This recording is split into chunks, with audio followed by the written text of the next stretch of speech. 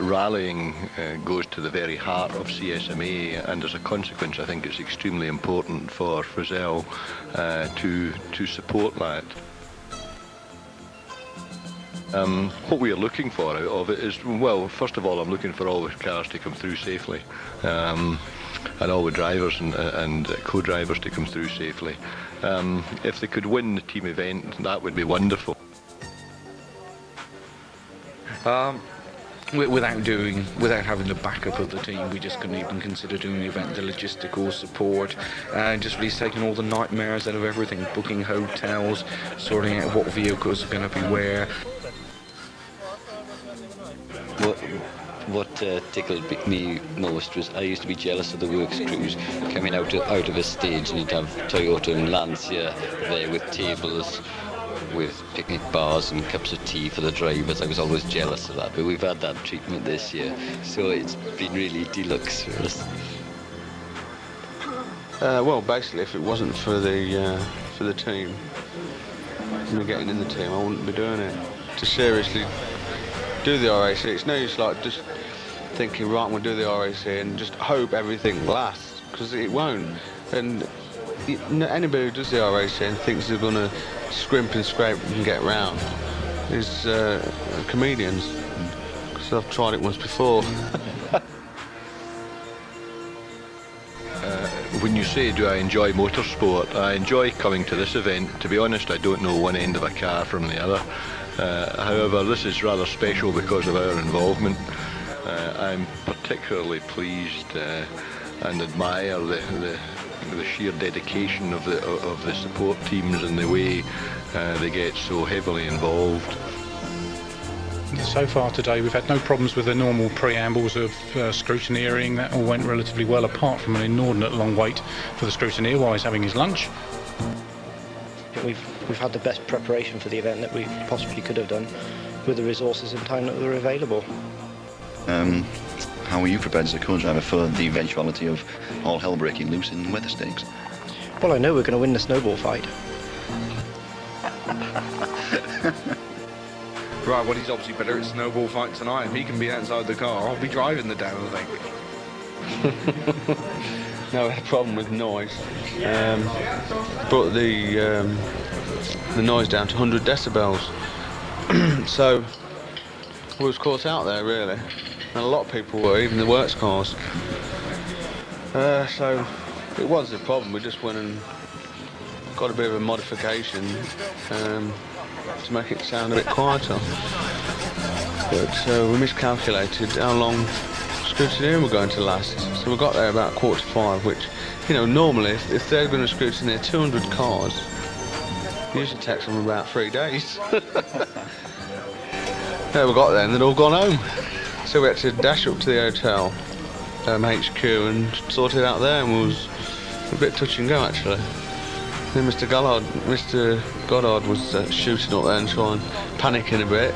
But I'd actually sorted it myself by then, because Alan had gone to check Tatton Park out.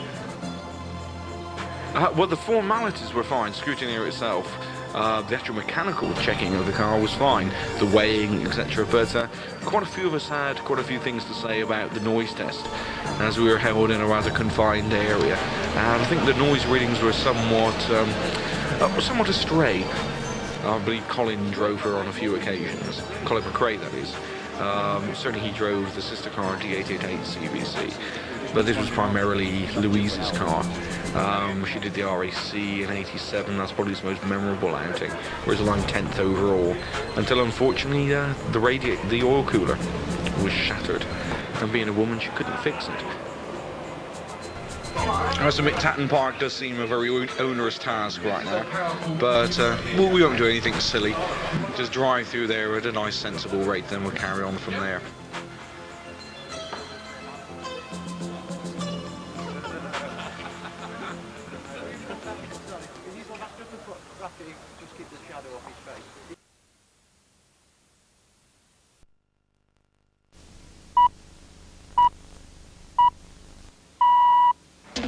Dry and mostly sunny today. Won't be as cold as recent days either. Winds are lighter and temperatures should reach 7 big degrees tonight. Leaked reports from Princess Diana's TV interview claim she doesn't want to divorce Prince Charles. She also reportedly says she isn't out to destroy the monarchy or leave Britain. It comes on the east, some rain in the south and west. Classic FM. It's 7:04. Hallelujah!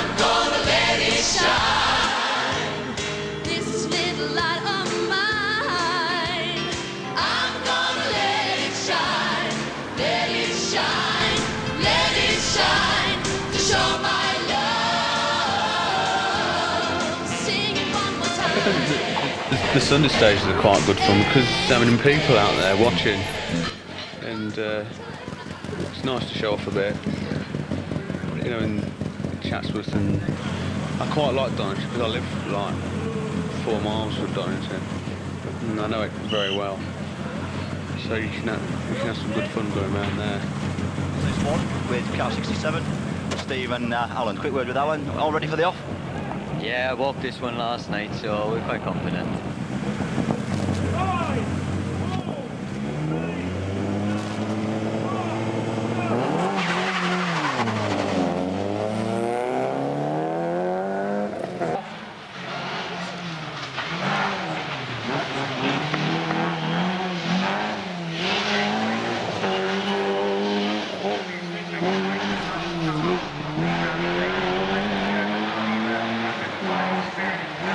Car 141, got Phil this time. Phil, all ready for the off?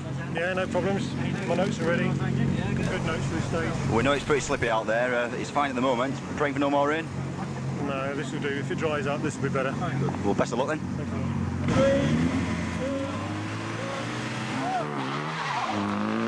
And Rui Madeira leads Group N in 10th place overall.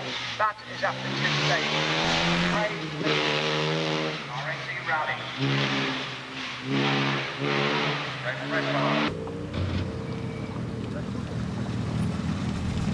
Hiya, start SS1 with car 182. Man himself, Mr. Waitman, and Mr. Saunders over there being very quiet. How are you feeling now, on the start line of your first RAC? Well, this is going to be the worst stage of my whole life, I think. I'll be so pleased to make it to the end.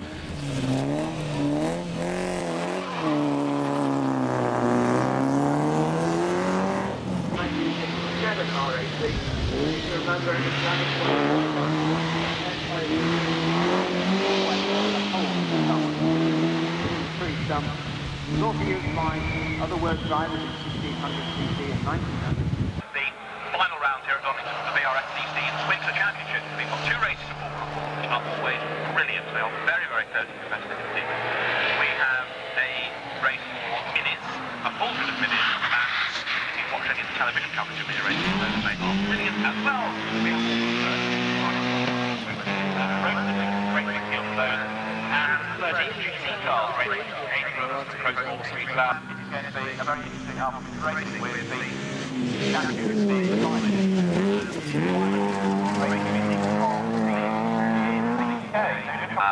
on that course, learning a little bit more about modern rallying, because it is very different from racing vehicles today, but it's the all-tarmac rally.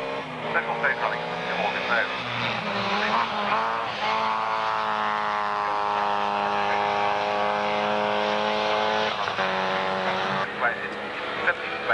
None of 20 kicks off with. So that's where they stand at the moment. And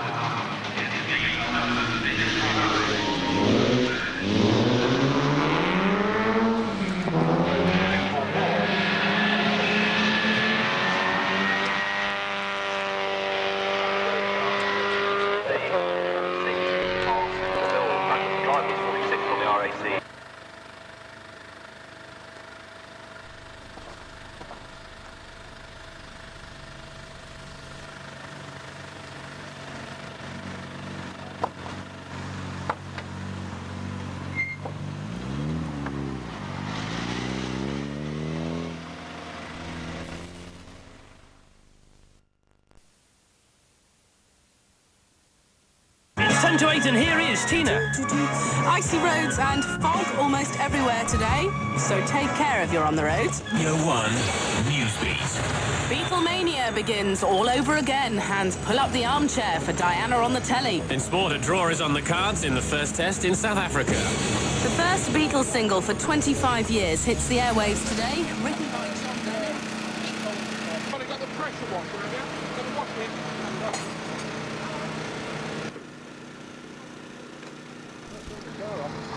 Right, we're in service, Kielder service now with Steve Green, driver car 67. Just finished Pundershaw. It's got to be the obvious question. How was it? The soup's nice. Is it? I don't get him. Hey, stop the camera, I don't get his soup. Oh then, how's the soup? The stage was very nice. The first, like, 27 mile was really nice. But the last 10 mile was really, really shady and loose. It was like a bomb site, and there were cars off everywhere.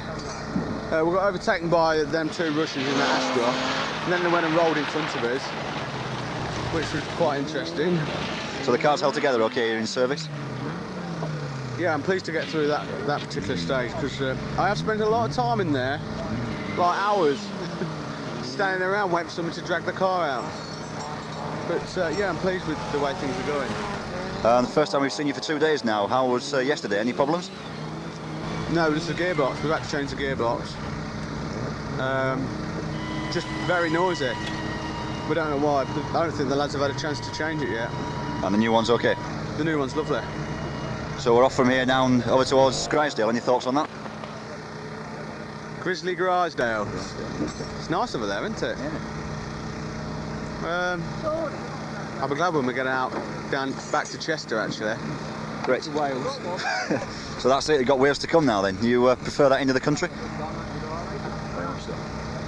Yeah, Wales is it's a bit more forgiving than here. You go off here and there's some right ditches. In Wales, there's not so many big whacking ditches that you can fall in. You just go off a bit. You can like go off 6 foot, and you still got a bit of room here. It's tippy-toe it all the time. Great. I'll let you get on with your soup then. Thanks a lot, Steve. Thank you. All the best.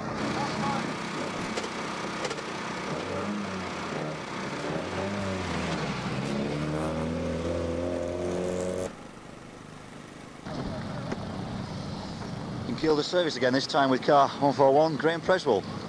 Finished Pundershaw. What do you think?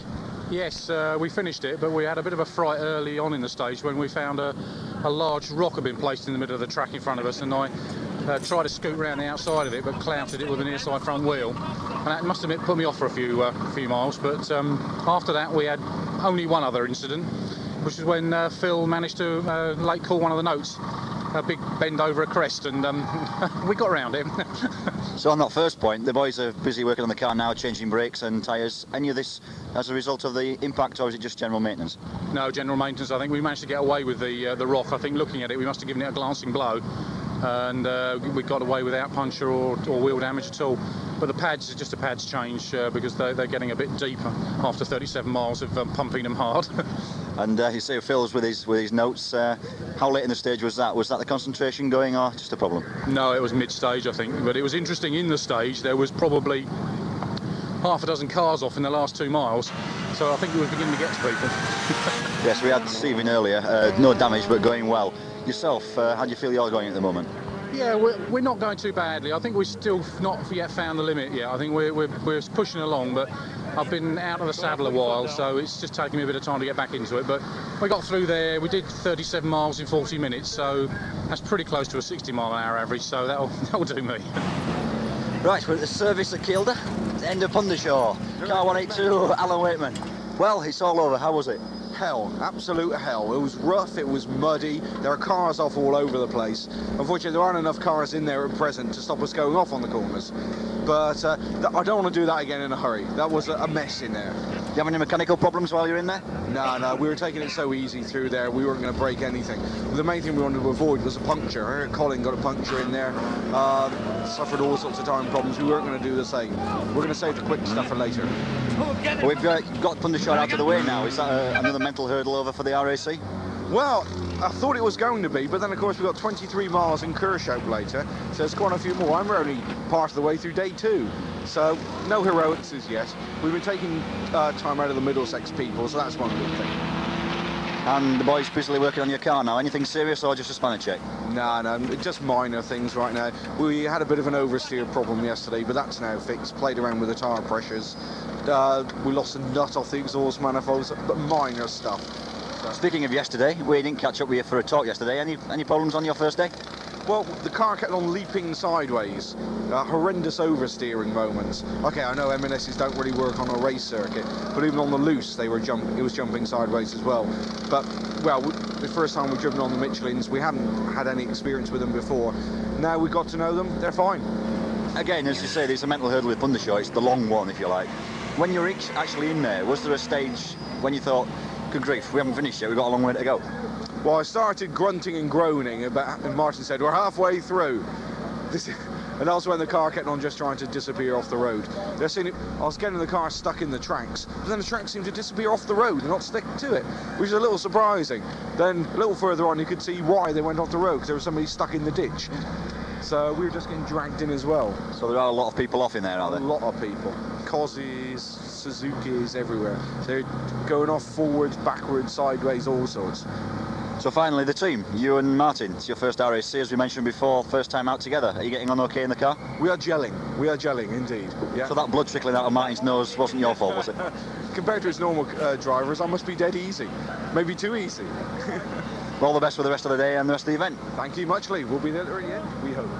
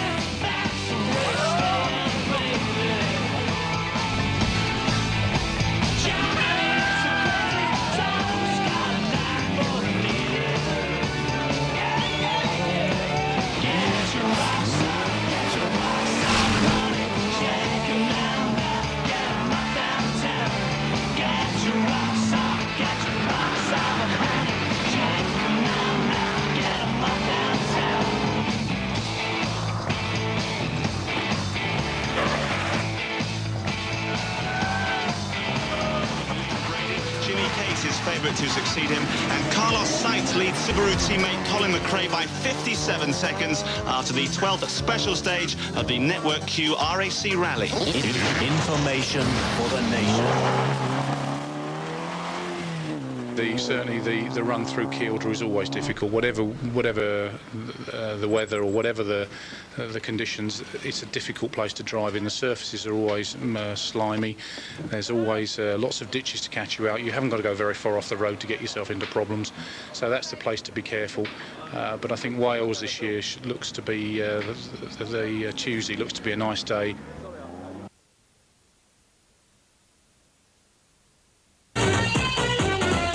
Ond i'r sefyll newyddion nawr am 8 y bwletin diweddara, Rhian Jones. Millions watched last night's panorama as she told Martin Bashir about her affair with Army officer James Hewitt. The rally is heading for Wales this morning and the sense of anticipation couldn't be any greater. Colin McRae had his fair share of problems yesterday, but the Scotsman responded in exceptional style.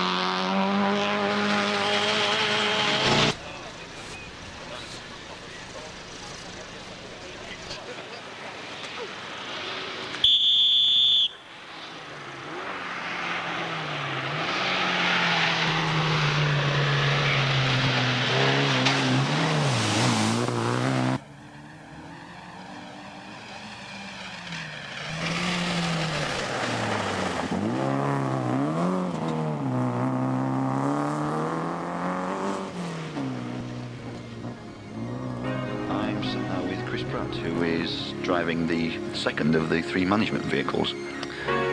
Chris, quick overview really of what the second of the three, or maybe all three of the management vehicles, their purpose in this year's event, please. Well, the three management vehicles will be travelling about and visiting the major service areas to provide food and refreshments for the three competing cars and their backup crews, the chase cars and the service vans. Obviously, we'll be taking it in turns to visit the service area so we don't all turn up at the same service area. And also we have an additional function that if anything breaks on the cars and the spare part isn't actually carried in the service van or the chase car, then the management vehicle will be detailed to go off to whoever to purchase the part, which will leave the chase car to continue its function. It has happened in the past that certain parts are broken on the car. You can't carry absolutely every part that goes on a car in a service van, and it does happen that a bit that's never ever broken before does break, and that's one of the management crew's function, is to go off and buy the part and bring it back to the service crew or the chase car to fit.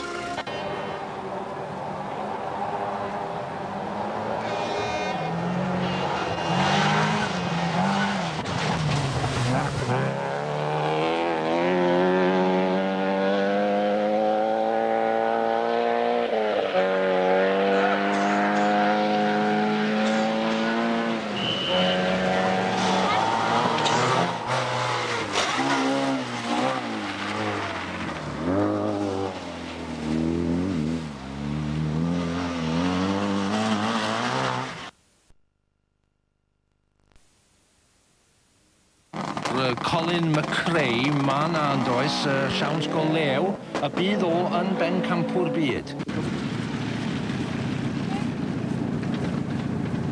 I've just spoken to Rob Dyson, Matthew Clark's co-driver. It sounds like Alan's parked up in Pamperthog, so we might not find him.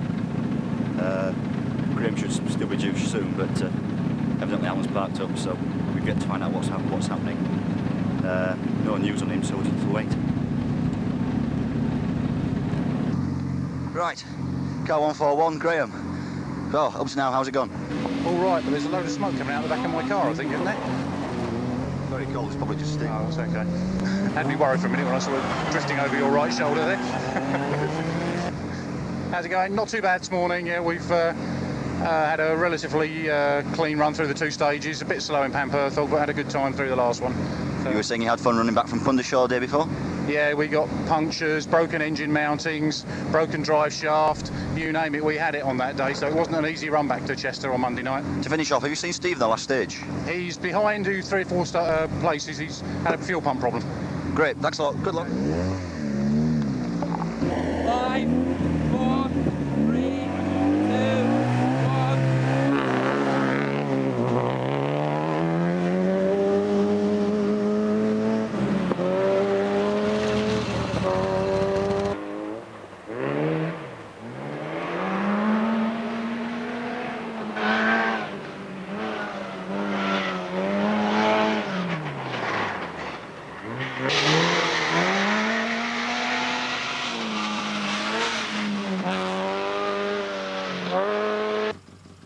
Problem?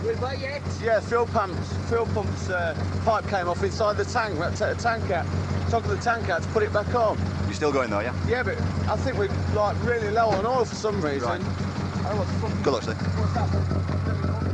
Has anyone got any oil around here? Any oil? Doesn't look like it's done.